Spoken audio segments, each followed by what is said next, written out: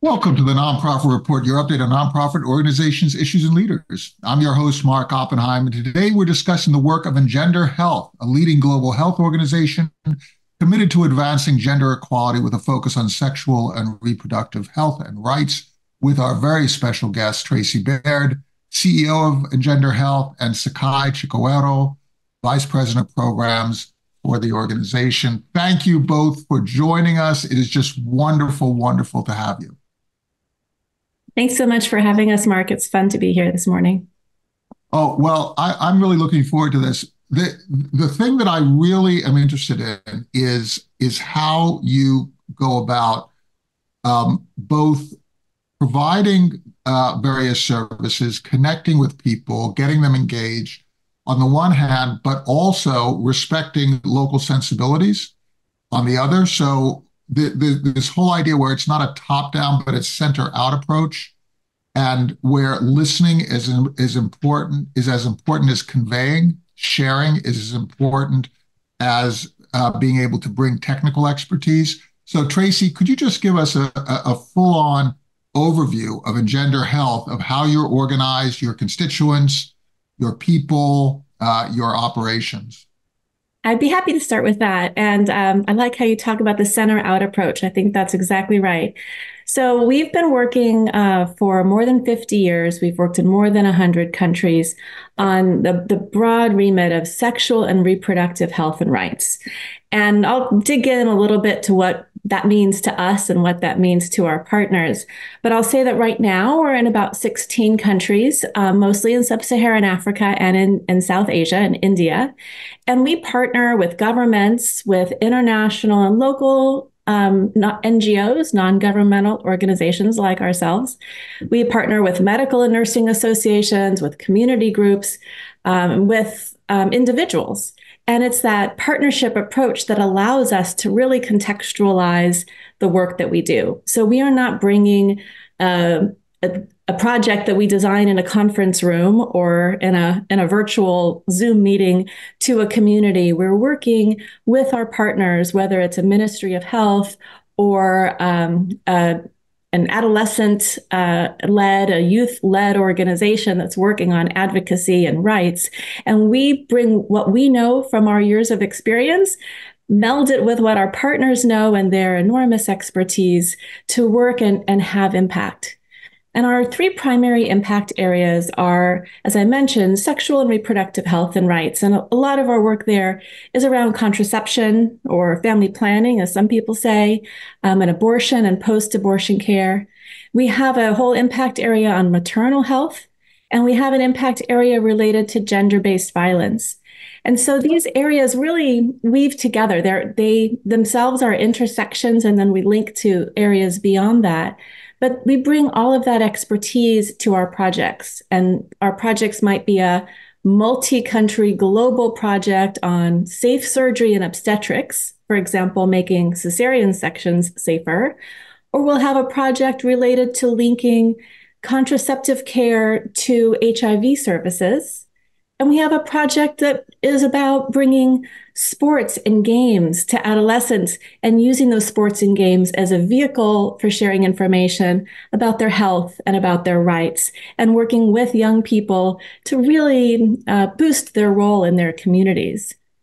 But I think what's common to all of the work that we do is our ability to work with partners to, as I mentioned, contextualize the work, to make sure that we're using what we call our gender lens to look and understand the impact of gender inequality in a community or in a system or in a policy that has negative impacts on people's health and rights, and then use our work to increase equality, to really boost up women and girls especially, to make sure that they can live their full lives and really communicate to their communities. So we lean into those partnerships. We work to share and learn together with our partners. As you said, center out, right? We're always trying to contribute and learn and build things together with our partners. And that allows us to have enormous impact. In our last program year, we supported more than 1.1 million people to use the contraceptive method of their choice. And we worked with local partners to advocate for 18 different policy changes that are making the countries or regions better places for advancing health and rights. So we do that with our partners, and we do that around the world, and we are thrilled to be able to share that experience with you today. One of the things that really fascinates me, Sekai, about what Traci said, is this idea of connecting reproductive rights to the civil life that people in general, but women in particular, live within their societies. It seems to me that modernity does violence to women in a way that it doesn't do violence to men. It's different. Could you talk a little bit about your perspective of this idea of women taking control of their reproductive health, their sexual lives, their place in society through these types of collaborations, and talk a little bit about how you see this being done in a way that is consistent with local sensibilities. Thank you for the opportunity to share.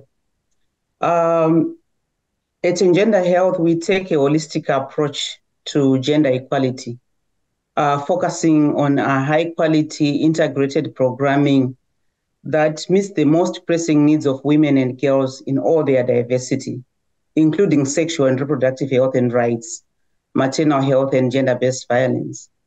We are working to put women in leadership of the issues that affect their lives, that affect their health, that affect their communities.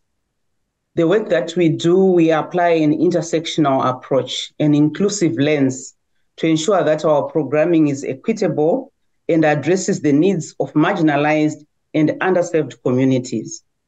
We design and implement complementary and integrated interventions that address some of the most pressing needs in society.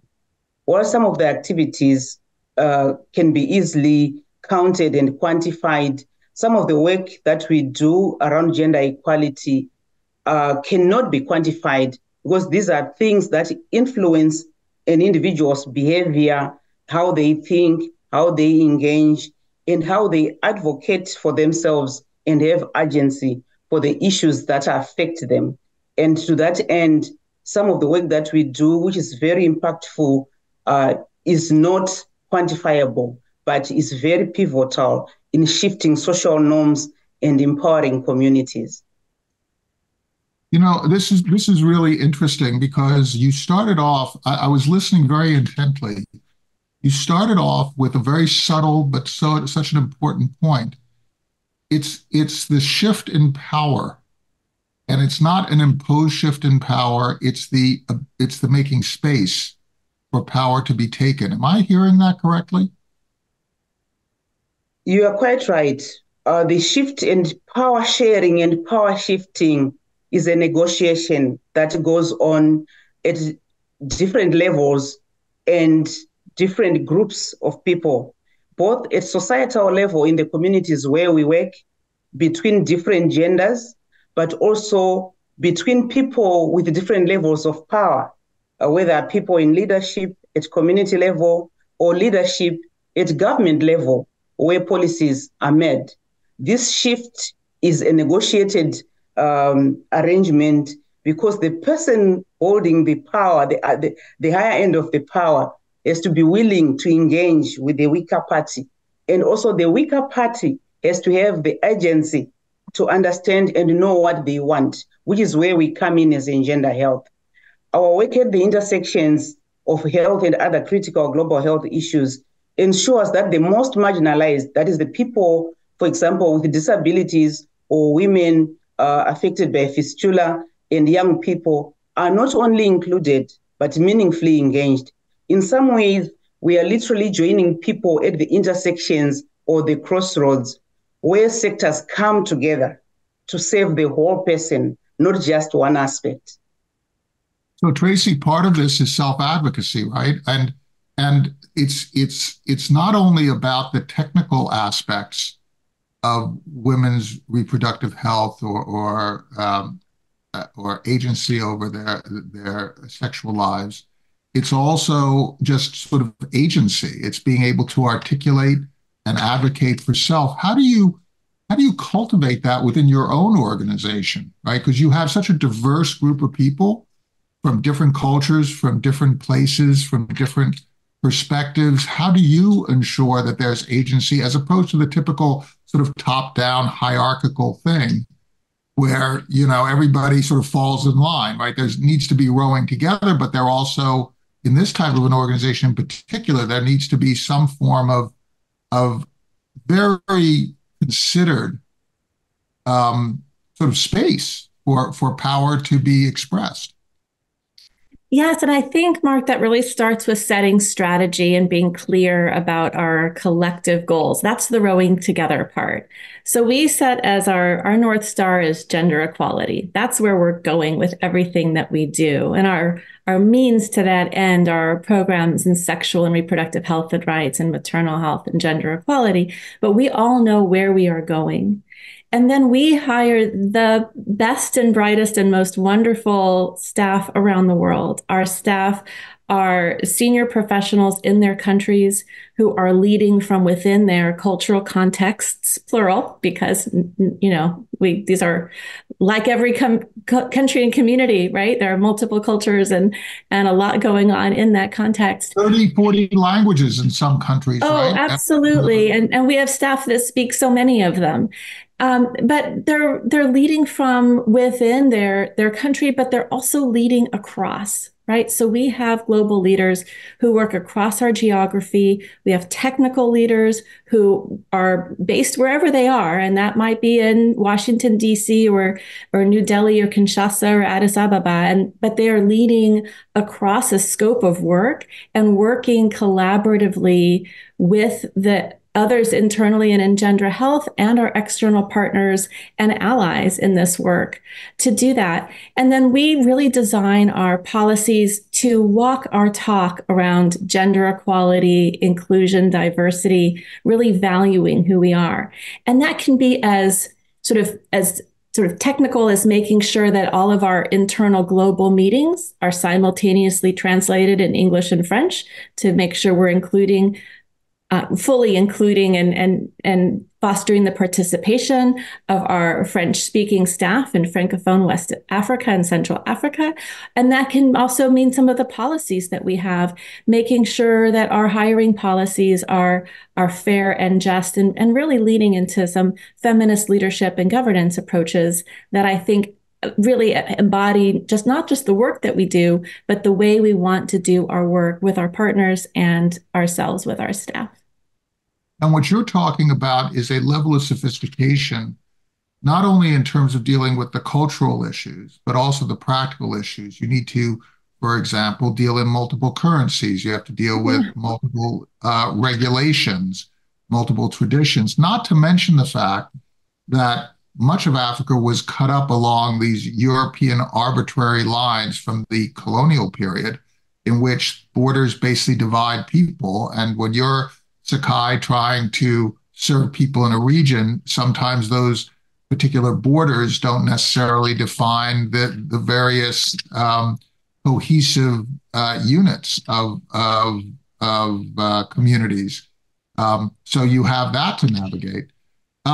As you're thinking about translating what Traci was just describing from an organizational perspective, and then you start to talk about managing on the ground.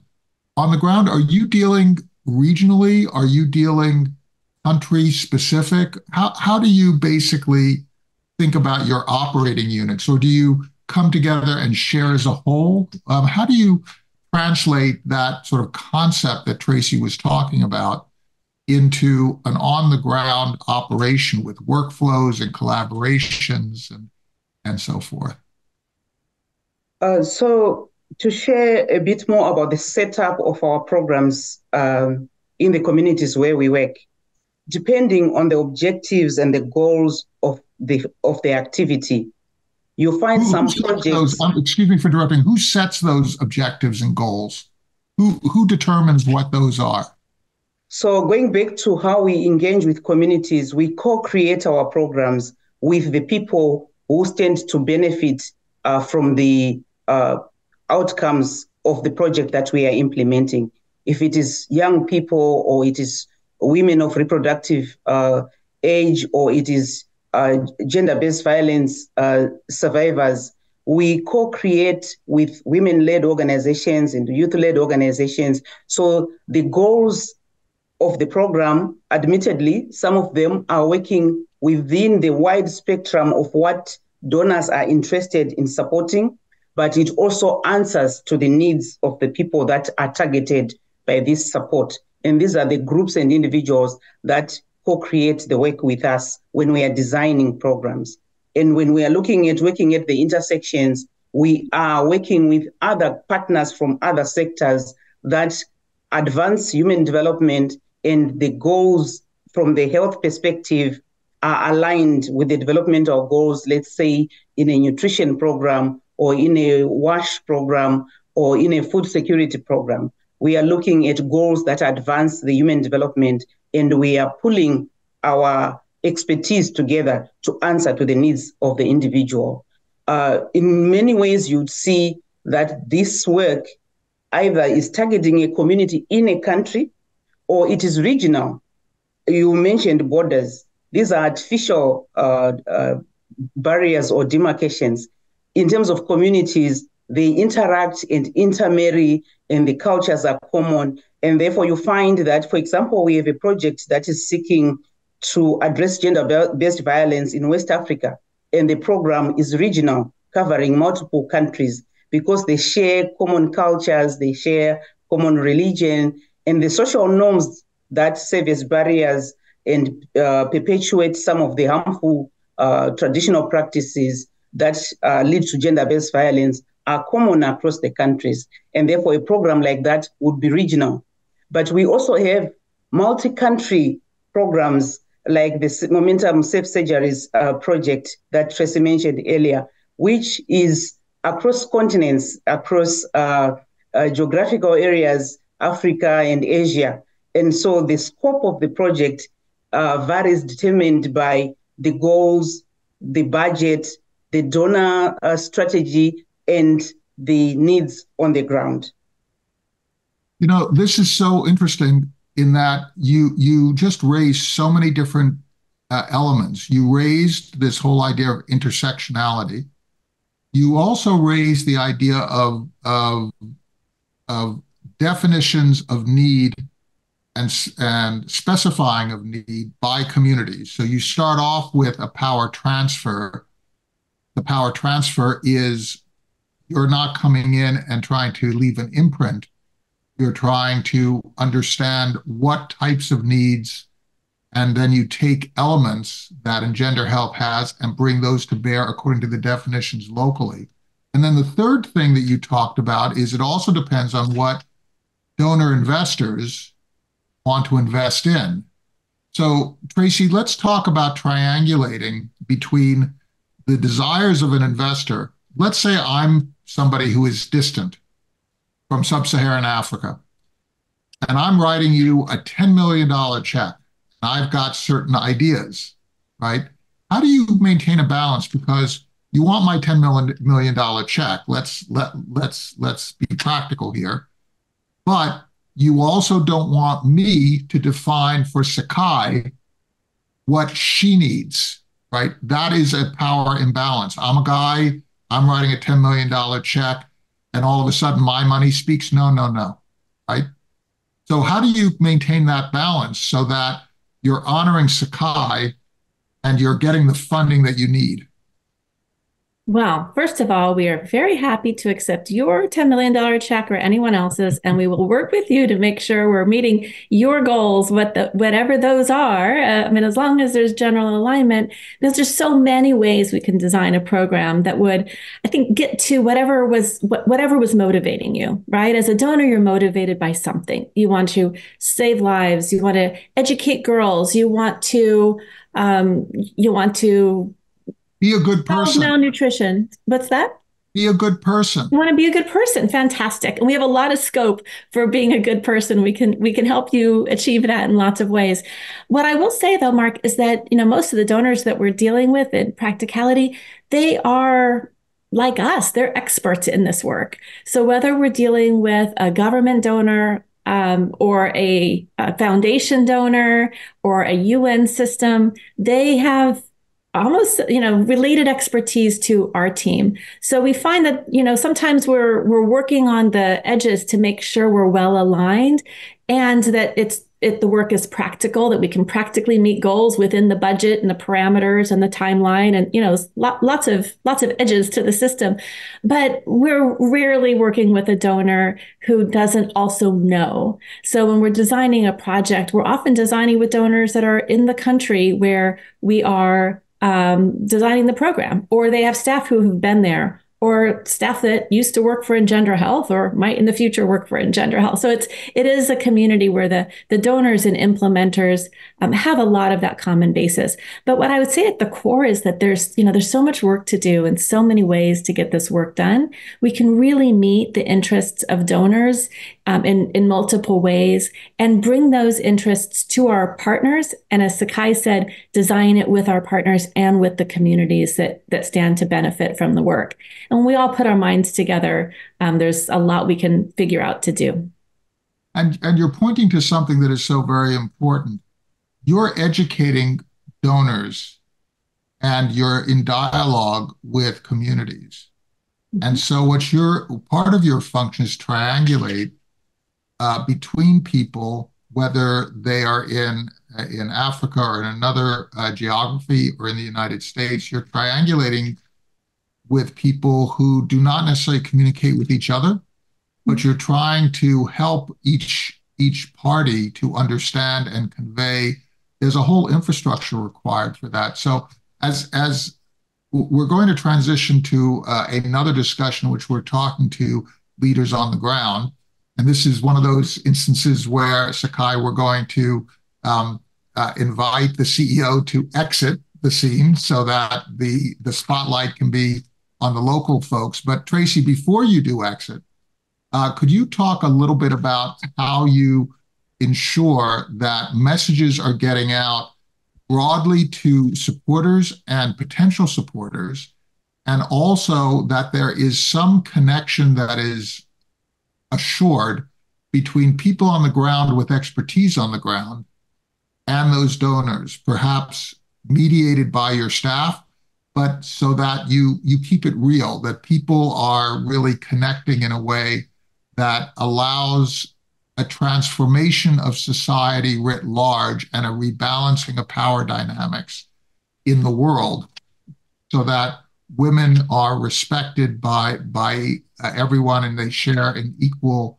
power with what can be a male-dominated globe.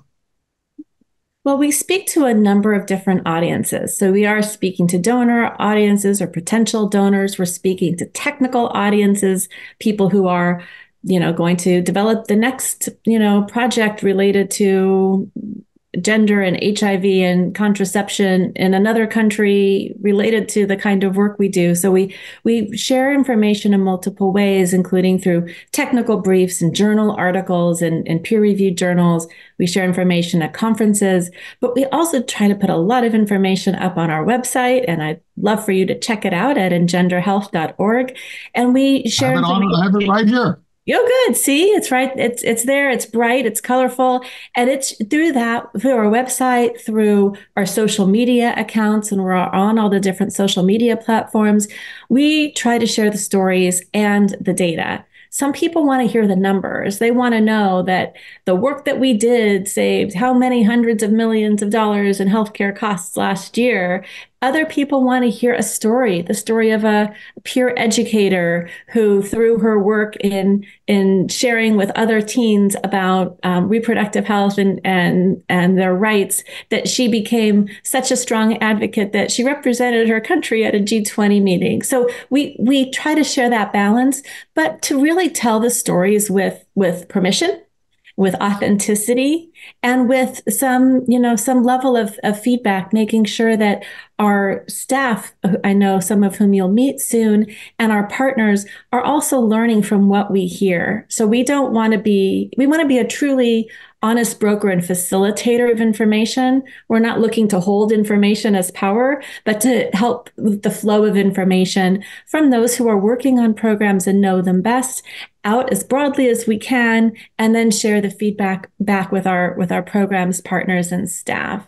And I think it sort of follows the philosophy of EngenderHealth and our work of walking our talk around access to information, sharing power, co-designing, really working together authentically and with justice at the core, because that is the way we will address the injustice in society, will address the disparities in health outcomes and in access to healthcare, and will help promote equal rights and equal access to life for all. What a wonderful message. It is basically the message of, if we're going to change the world, we must be the change. We must engage everyone. We must share. We must be open. We must try to meet people where they are, whether it's in hard data or in stories. We have to get people together in order to talk about the change we want to be and be that change. Traci Baird, CEO of EngenderHealth, Sekai Chikowero, Vice President of Programs of EngenderHealth. Thank you so much for opening this dialogue with us. We're going to now inflect to a discussion that is hosted by Sekai, and we'll have some of your folks, Traci, who are leading some of these efforts on the ground. But just wonderful, wonderful to have you both here. Thank you so much. Thanks, Thank Mark. you Great to be for with having you. us.